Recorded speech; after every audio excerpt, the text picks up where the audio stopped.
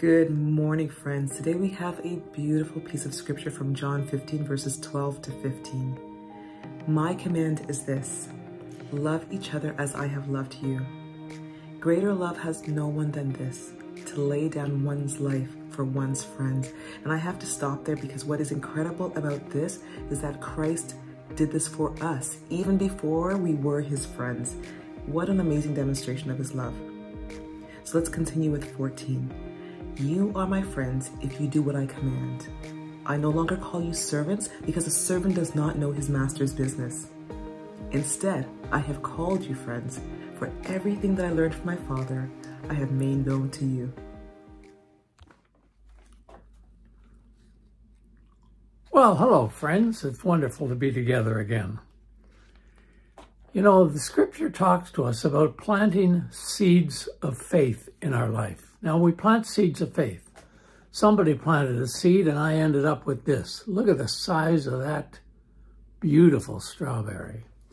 Then somebody else planted a seed and this is a carrot.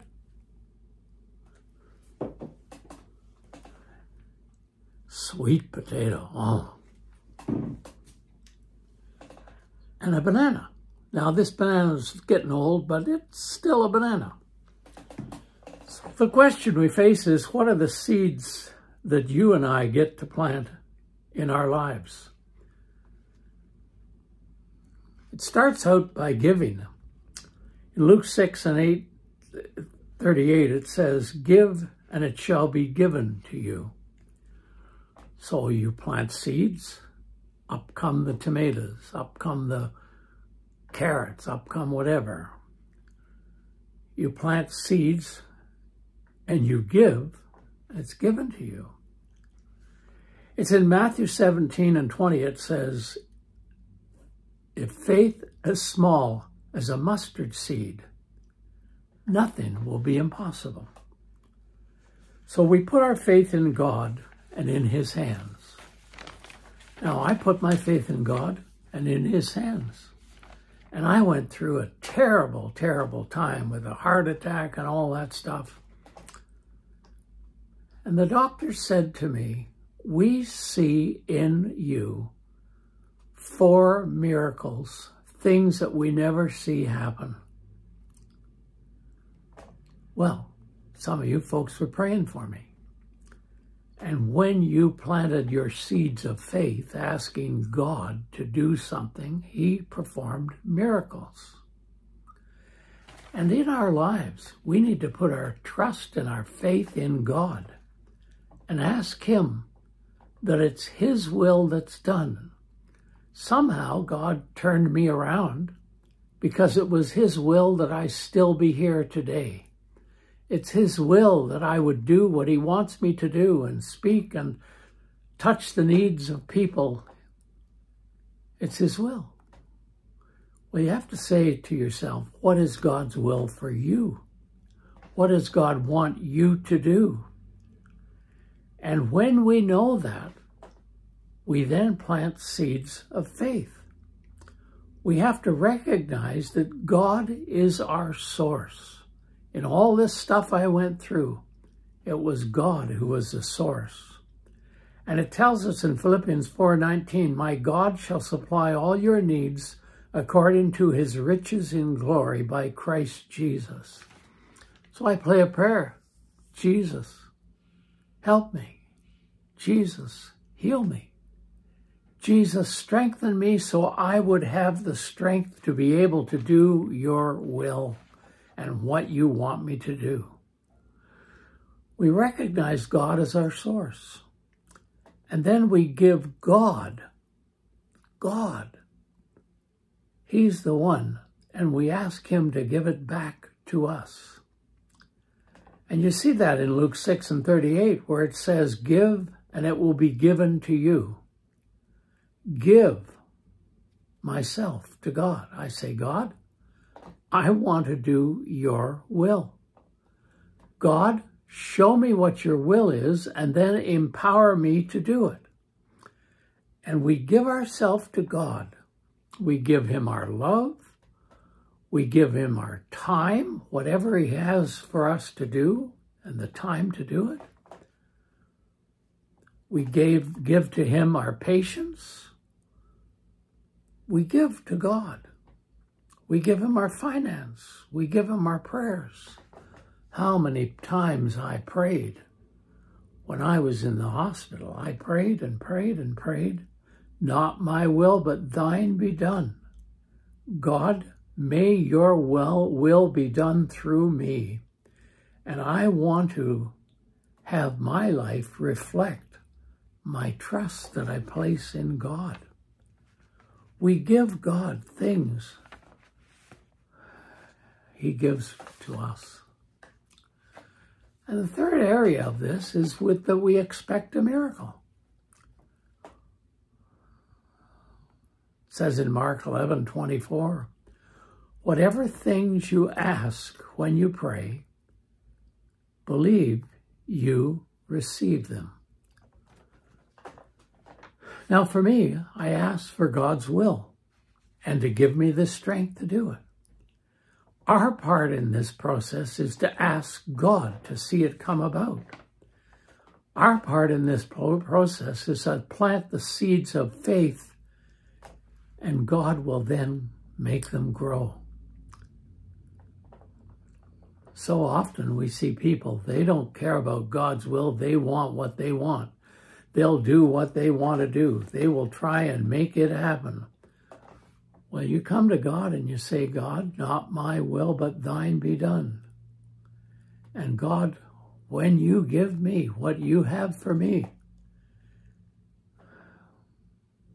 then I give what I have back to you. And we give God control. And we give him our time. Use me how you want to use me.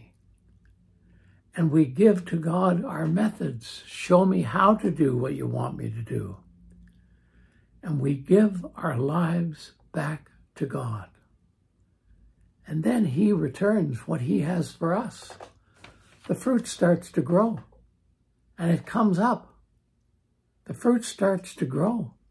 And you see the hand of God. Oh, how often since I've gone through this process have I seen the hand of God at work.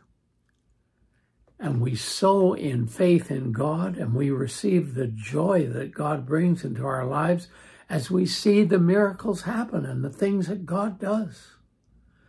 We sow the seed so that we can reap the harvest. So what seed has God given to you to sow? What is it that you can give back to him? And you give to God.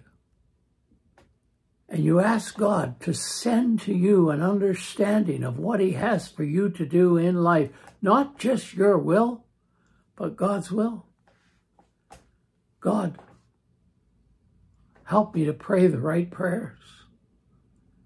Help me to want the right answer to them. Help me to see it happen in the right time, in your way, the right way. God, your methods are always the right things for our lives. And you see that God wants to work in you. He wants to change you. He wants you to be changed from a person who just wants everything to a person who wants to reach out in faith and touch other people's lives and see them changed through the power of Jesus Christ working in them. Now, I don't know what you're going through in life. I don't know if you got a physical challenge or whatever it might be. But turn to God. Give it back to him. Ask him, not my will, but thine be done. And see how he works in your life. See the strength he gives you, the power he gives you. See the anointing that comes in you that will enable you to do things that in your own strength you could never do. I mean, they were telling me all the things I couldn't do. But now, all of a sudden, I find myself on a different journey. And I see doors that God opens for me to walk through and things he wants me to do. To reach out in faith, but I had to put my trust in him. I had to ask Jesus into my life years ago as a child to be my Savior.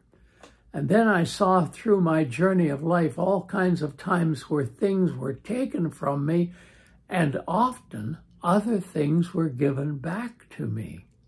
Things that were different than the things that had been taken, but given back to me so that I could use them to do the will of God, so that I could use them to be faithful to God and to plant seeds of faith in other people's lives. Put a seed of faith in your heart. Put your trust in God. Ask Jesus to be your Savior and forgive you of your sins and give you the strength to do the will of God. And when he does, you'll find yourself able to reach to other people and do something for them, to pray for them, to give something to help them. You will be used of God to plant seeds of faith in their lives so that they will be transformed. New creations in Christ Jesus. The old life will go away and a new life will come into you. You will have a new life. You'll have new things he wants you to do. You'll have new places he wants you to go. He will change your life and he will use you to do his will. Not my will, but thine be done. Lord, take this body and do what you need to do in it so that I can do your will. Take this body and use me to be a faithful servant of yours. Take this body and may it be used by God to plant faith in people's hearts. You can do that. You might just pray this prayer: Dear God, forgive me of my failures and sins and use me to do your will. Show me what you want me to do and give me the strength to do it. And where I am weak, make me strong enough to do what you want me to do. Where I have problems, give me faith to hold on to what you have for me so that I can see my world change. I give my life to you and ask Jesus that you be my Savior. In his name I pray. Amen. Become a new creation in Christ Jesus and the old life gone, and you do what God wants you to do by his strength, and you do what he wants you to do because he shows you the steps to take. God bless you.